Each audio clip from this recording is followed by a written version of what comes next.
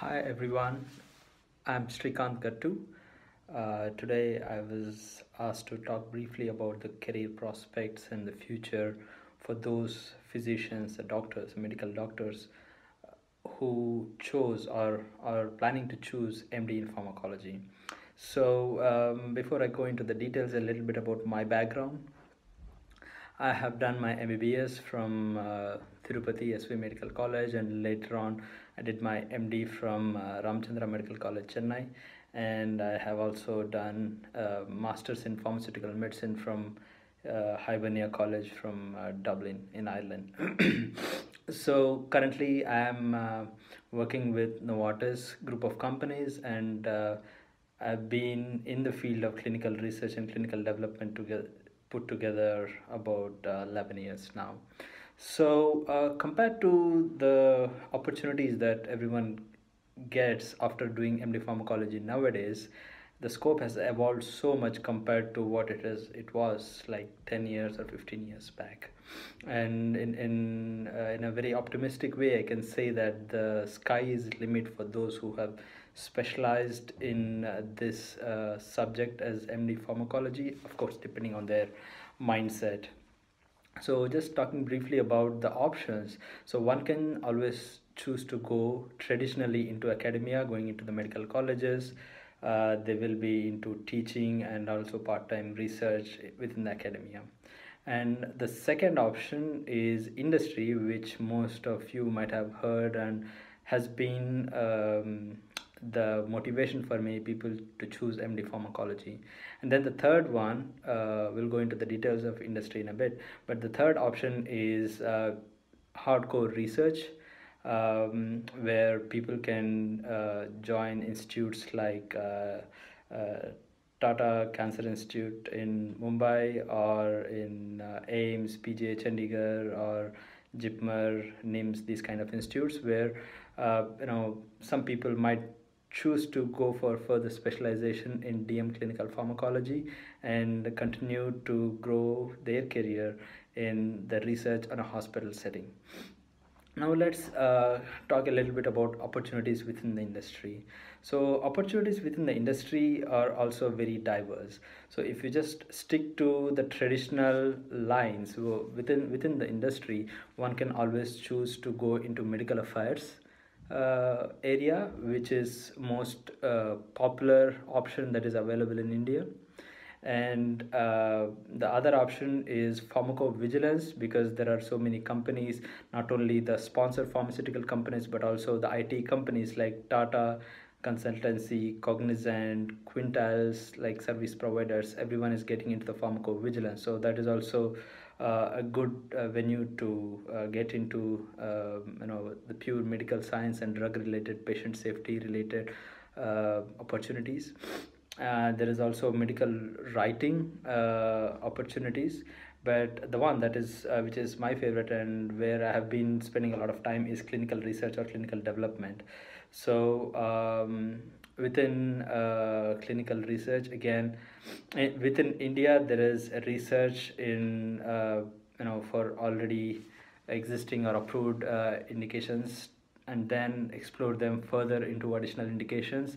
There is a lot of research for the BAB studies, but for talking about clinical research for the new drug development, there is a lot going on behind the scenes within India, but then of course there are a lot of clinical research opportunities outside India as well. If you are working in CROs, which is contract research organizations like Quintiles, PPD, Paraxel, so you will be sitting in India in these companies but still be supporting the new drug development in the Western world as well. So that is also an opportunity. But these are the traditional lines within the industry. But some people who may believe that they would like to try something different, slightly non-medical, non-scientific.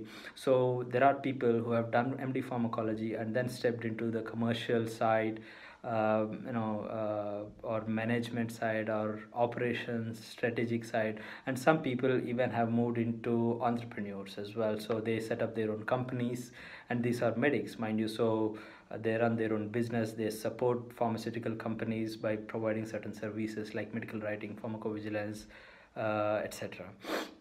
And then when people are planning to get into these kind of non-medical roles within the industry, of course they would prefer to do some specialization, for example MBA, etc. MBA in marketing, MBA in management, MBA in strategic operations, etc., etc., and which will help them. So I also know some of the MD pharma people who immediately pursued MBA and then completely went into commercial or marketing side. So it all depends on what really motivates you and what makes you happiness and what gives you job satisfactions. For some people it might be science, for some people it might be out of box thinking into management or commercial side. So one more aspect is, of course, the one which is really burning in most of your minds is what would it look like for the opportunities outside India. So I can talk a little bit about that as well. So to really break the ice here, if you really want to move outside India through the path of MD pharmacology, earlier planning is better. The sooner you plan, better it will be, and more successful it can be in terms of outcomes. So of course not everyone can plan as early. Some people start planning a little later. Like for example, I moved to Germany here, like after spending, let's say, about 7 to 8 years in the industry, or actually 6 years in the industry, and then I made a move. And I'm based out of Germany right now. So in principle, getting outside India into the industry is possible, both in the research, hardcore research, and also in the industry is possible.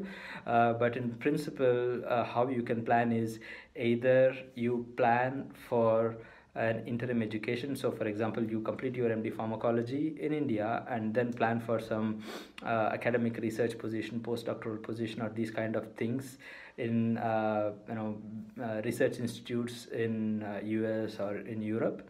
And then you spend a couple of years there, 2 to 3 years, and then you expand your expertise and then slowly move into the industry in the respective country.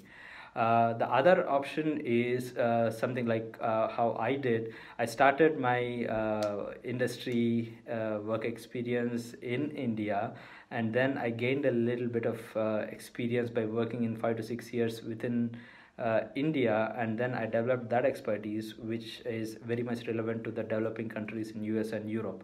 So once you have developed that expertise, then with the help of that experience and expertise, you can move to other countries, apply to other companies in the other countries, and then move there, and then slowly start gaining more and more global experience, and build your career on that. I have seen some people do that experience a little bit more at a global scale and then come back to India at senior positions. Some people have after a global experience, they moved into setting up their own companies both in India and abroad. So there are multiple ways how you can really thrive and then plan your 30 years of career post MD. So it all depends on the mindset per se. But in principle, like I said at the beginning of this talk, I personally feel, and I'm very optimistic, that the sky is the limit for the people who choose this path of MD pharmacology once they complete it. It's all about mindset.